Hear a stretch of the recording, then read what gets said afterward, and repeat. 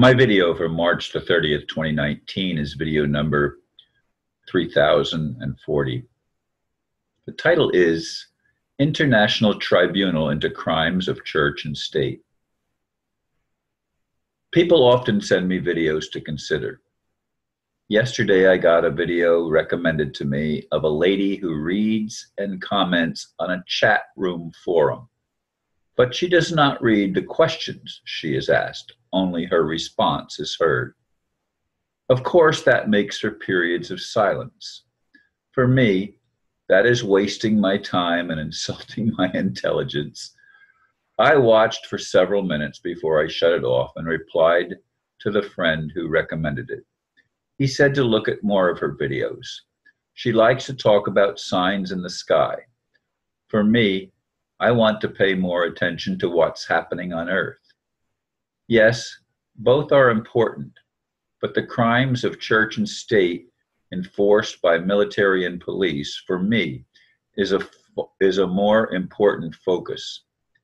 In the video that was sent to me, she was knocking Robert David Steele on the premise, once CIA, always CIA. This does not allow for any possibility of a change of heart.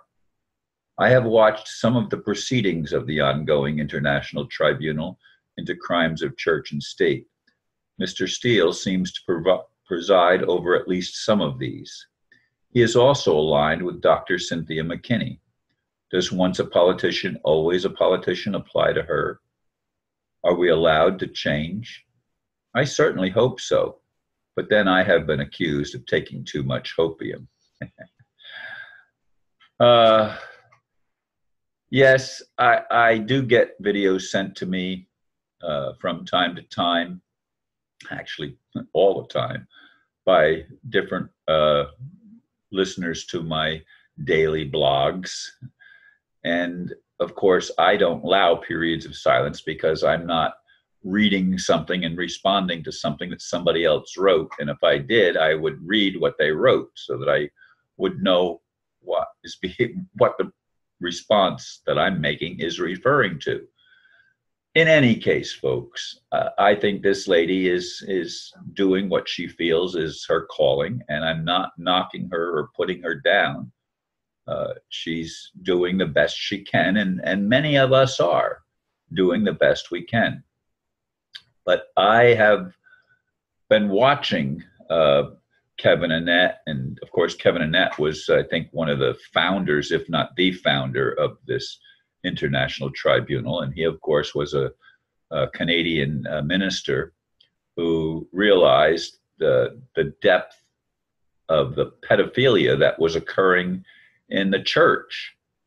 And further investigation led him to the conclusion that this is a worldwide epidemic where not just church, but political leaders and a whole network of people are involved in raping and murdering little children, drinking their blood and as an aphrodisiac of some sort. But it's insane to me. And it should be insane to any of us. Yet this is the elite establishment we're talking about. These are the people who occupy high places in churches, high places in governments. And of course, the whole court system is structured on a system of fraud. Maritime law does not apply to land, and it's actually the law of pirates. Whoever has the gold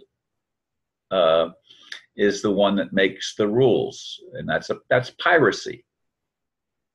It's not justice. There can be no justice in the system, and so I continue to watch and applaud the activities of the International Tribunal into Crimes of Church and State, because this is truth that has to come out if we are to awaken. Now, I like seeing signs in the heavens, and I mean, I have people send me things, and I shared some of those pictures on a recent video, in fact, that a friend from Canada sent me. So there are things that are happening, and some of the things that you see in the sky make you scratch your head. Of course, Snopes, and I did some research on this a little bit, but Snopes is a disinfo channel. Anybody that gets their information from Snopes is buying in to the mainstream propaganda, which is built on a structure of lies. Everything that the mainstream does in our world and has been doing for a long, long time. We're talking eons, actually, but more recently, at least generationally, they have been lying to us because it's a game plan for them. It's about control. It's about money. It's about political intrigue and political and economic influence. And it's got to be exposed, and humanity has to awaken. And yes, as I keep on saying, we do need help. We do need extraterrestrials or angels or God or something to step in and empower those of us that are trying to live in truth and trying to be honest. And when I say try, I mean we don't have all the answers. None of us do.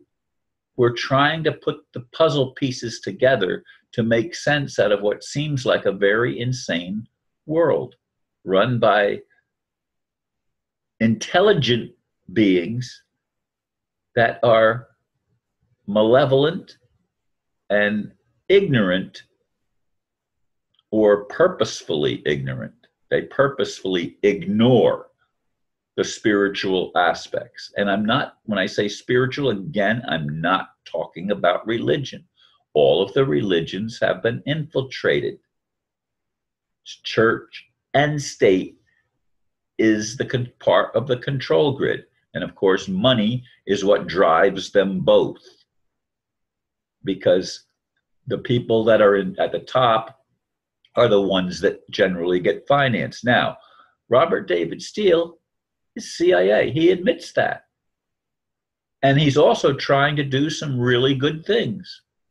So this idea of knocking him because he puts his finger over his mouth when he's listening to and deciding how to comment on what's being said from the other side in a discussion, that's not a sign that he's malevolent or trying to make things up and sending special signals because of his hand gestures and stuff like that. Some of the stuff is so ridiculous. Yeah, there are hand signs that may have meaning. And she pointed some of these out in the video that was sent to me. Nevertheless, there is an awakening happening, and more people do seem to be getting truth. I just wish that more of my friends who live in the apartments with me would access the computers. Many of them don't even have computers, and stop watching the TV, because the TV is almost all brainwashing stuff. Now, I'm sure that's not an absolute. Nothing is. But there's so much disinformation, not just with Snopes, but with CNN, CBS, NBC, ABC, all of the mainstream channels, even Fox, yes. All of these are presenting a lot of lies and a little bit of truth. Fox seems to be the one that's supposed to be fair and balanced. Is it 100% true? Of course not. Do they present some truth? I think so, but I don't watch them regularly unless somebody sends me a video from Fox that's on the internet, and that's the only time I would get to watch them. Anyway, folks, we need to applaud what's happening with this international tribunal, and we need to become aware that there are many crimes of church and state that are being committed on the most innocent of our children. Thank you for listening, and namaste.